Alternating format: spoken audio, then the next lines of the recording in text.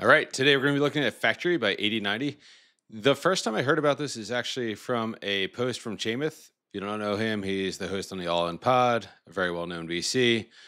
So basically, he says, hey, you don't need more tabs. You need alignment, execution, velocity, and one clean flow. Refinery turns your massive ideas into crisp specs. Foundry turns those specs into real engineering plans. Planner break your engineering plans into buildable units. Assembler builds, integrates, and deploys. And Validator checks if what you built actually works. So that's 8090 Factory. So I think it's his company. And then this is the one I ended up jumping on. It says we're in phased alpha rollout of Software Factory. If you want to try it out, jump in and get on the wait list. So I did that, I think, right away. So I ended up getting an invite to it, and here is Factory. So I think this could be really exciting. I like the idea of this a lot. Half the problem is getting organized or knowing which questions to ask, and this actually helps you ask the right questions. That's the best way I would summarize Factory by 8090 is it's a tool that helps you to ask the right questions. So let me give you a quick run through. It's alpha, so really new. The best way that I could think of to describe 8090 based on my very cursory experience is it's sort of like a tool that really helps you communicate properly to your AI assisted development environment to help you write a really effective PRD, to understand the requirements, to work with you on extracting the details that are important, so that the agent, in this case, I'm using Cursor and I think Claude, that those two things have the best set of like information going in to help it build. And I think the approach here is sort of like human in the loop, where it's not just going to one shot and build complicated things. It needs insights and information, needs to plan with you before it begins. So this is a tool to really help you communicate. The first thing you want to know about is there's these integrations with GitHub. So you have to connect to your GitHub. You just paste in the URL of the project. You have to authorize Factory, and basically it could see your code now, which is great. So basically you can test to make sure it's there. It'll index your code base, so it does this automatically. But basically, this is the very first thing you do if you have a pre-existing project, because once you've done that, then Factory can do smart things with your code when you get over to the Refinery portion of it. Yeah, so the first thing you'll see is on the left-hand side of the drop-down, you have Project Console, which is like all the project-related settings, Refinery, Foundry, Planner, Assembler, and Validator, which does not yet exist. To begin with, you have the Refinery. This here describes the project I'm working on, this thing called Turnip. Turnip is just a landing page, but it's going to be a marketplace for used kids' clothing. And, I described what it is. I shared with it a screenshot of our homepage. This is like a browse page. It actually does do something. You can do listings and you can upload pictures and create a box for upload. But basically, I shared with it a screenshot of that, and I wanted to see from that screenshot, could it help me write the actual like PRD and describe what it does? And it definitely was able to glean all of that just from an image upload. So I didn't write any of this stuff. I like gave it the picture, and it was able to figure out what the app is supposed to do. And basically, you have this homepage now, which does nothing. And I was like, hey, it'd probably be a good idea to get some early signups. Yeah, so that's why I went ahead and said like, hey, let's create a sign up page where people can express interest in getting on the early list to sign up for Turnip. So this is a very, very simple spec. I just said like, hey, go ahead and let people give us their full name, email address, and zip code, and make sure it validates that we're not submitting duplicates on the email, etc. And create a new table called Early Access Table in the database. And the app is a Next.js app, so it had to do the full sort of stack of actions that need to happen to make that work. And yeah, so then it used this PRD to create the steps required to actually make that work. You basically go from Refinery to Foundry, Planner, and Assembler. So it's sort of like a factory, hence the word factory. And so basically this is I find a little bit of the naming somewhat confusing, to be honest, but it's fine. It works. So basically the Refinery is, and again, like you could have a super complicated PRD. This is like a very, very simple one. And the project's super simple. It doesn't really get into the details of what it's actually going to do. And then you could do things over here like create a summary of the PRD, which I already have. So let's go on to the next part. So basically, all right, we are in Foundry. So Foundry, what it does is it lays out the architecture of your platform. There are a couple of blueprints that it has preset that you can pick. So for instance, like what your front end, middleware, back end looks like, they have some one preset version of that. And again, this is an alpha. So, and I just went ahead and said, hey, like look at the code base that I already had to figure it out. And it figured out that, hey, it's Next.js, it uses PostgreSQL, uses Prisma as the ORM, it understood the schema, blah, blah, blah. So like basically it extracted all of this from the code base. And then it looked at the other document to figure out like, hey, what do I need to do to make this form that's this early access page? What do I have to do to make it work? Like what do I have to do to the database? How's it going to get stored? All that stuff. So it basically wrote all of this. I don't think I did much, maybe something on the email validation. I might have told it how to validate a zip code because it was it. And another thing I'll say is like, it actually asks you questions like as you go, like, hey, like follow-up questions to help define what you're trying to do better. So that's the magic. Because before, what I would do is I would go into ChatGPT and like be like, hey, I need to create a PRD for this. I would create like a little project in ChatGPT, write out the PRD, go back and forth with it, ask it to ask me questions. It would create a document. Then I would take that document, copy it over to Cursor or Claude Code or whatever, and then it would go ahead and do it. This kind of like ties it all together and extracts from you things you might not have thought of. So that's, I think, and the detail of this is way more detailed than what I had previously done.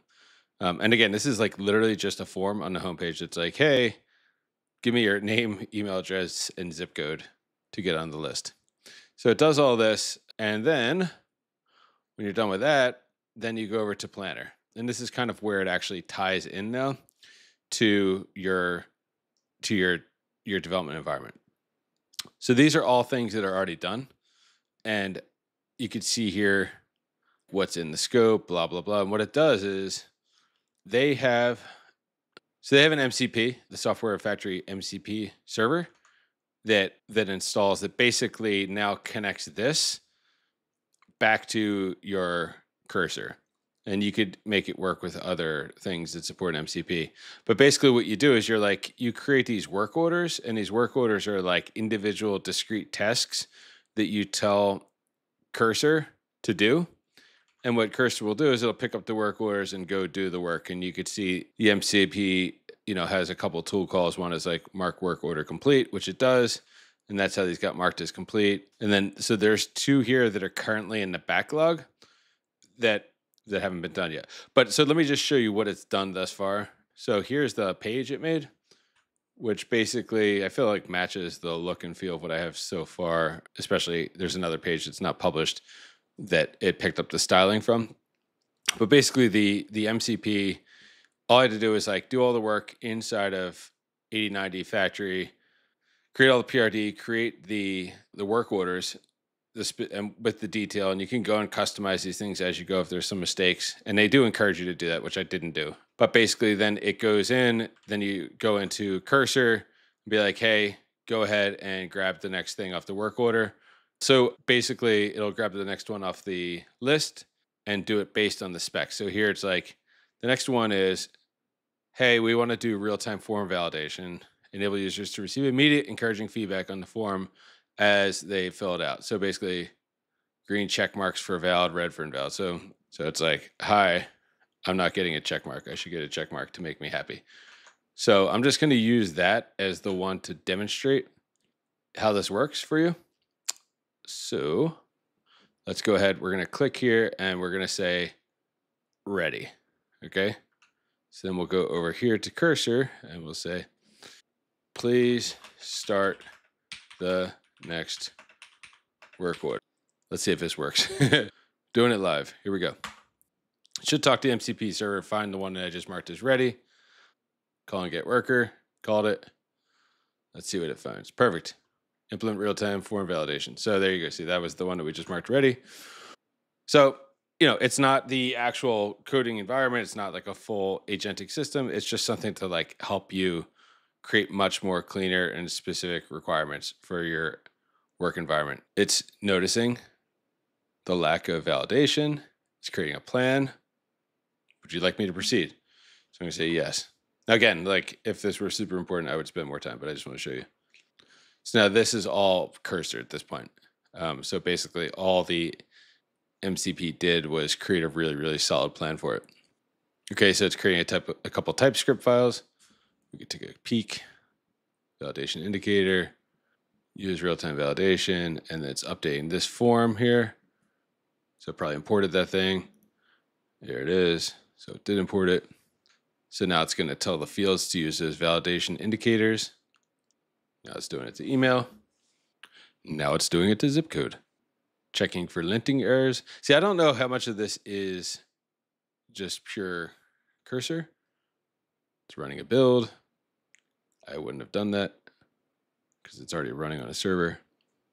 Okay, so it's doing some testing here. I believe it's working.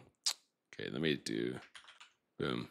So, see, look at it. Almost there. Please check your email format. Sandcheck@gmail.com. Boom. Look at that. There we go. Well done. So now it had a couple little TypeScript things, which it fixed. Linting errors. But anyway, it completed it, and then it went ahead and called the work order is complete. And that's it. So now we go back over here to factory. And now if I refresh, this shouldn't say ready anymore. It should say completed. And survey says completed. So that works. There we go. That's a quick look at it. Let's go through assembler.